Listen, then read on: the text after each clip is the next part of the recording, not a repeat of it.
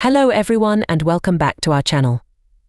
Today we have some exciting updates for you regarding Social Security, SSI and SSDI.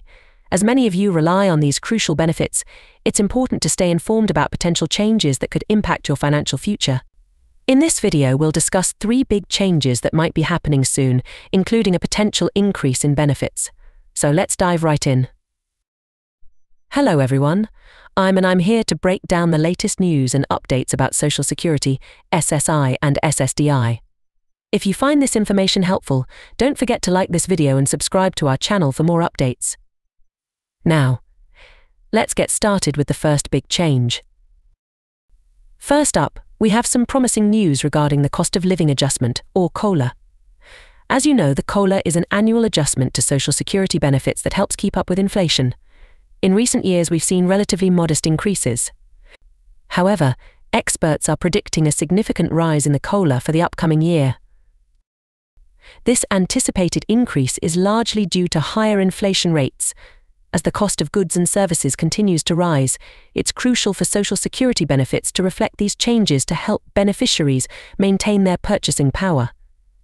Some projections suggest we could see a COLA increase of up to 6%, which would be the highest in decades. Such an increase would mean more money in the pockets of Social Security recipients, helping them to better manage the rising costs of living. While we won't know the exact percentage until it's officially announced, this is definitely something to look forward to. Now, let's move on to the second potential change.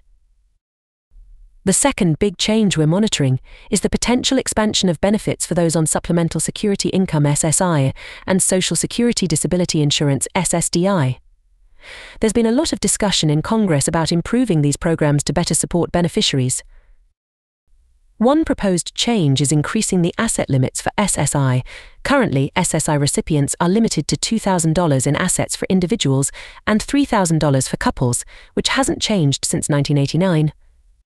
Lawmakers are pushing to raise these limits to reflect current economic realities, allowing beneficiaries to save more without losing their benefits. This change would provide much-needed financial security to those on SSI, allowing them to build a small emergency fund or save for future needs. Additionally, there are discussions about simplifying the application process for SSDI and reducing wait times, which can be a major hurdle for those in need of immediate assistance. Last, but certainly not least, the third potential change is the enhancement of benefits for long-term Social Security recipients. There's a growing recognition that those who have been on Social Security for many years may need additional support, especially as they age. Proposals include introducing a longevity bonus for those who have been receiving benefits for a certain number of years. This bonus would help cover additional costs that often come with aging, such as healthcare and assisted living expenses,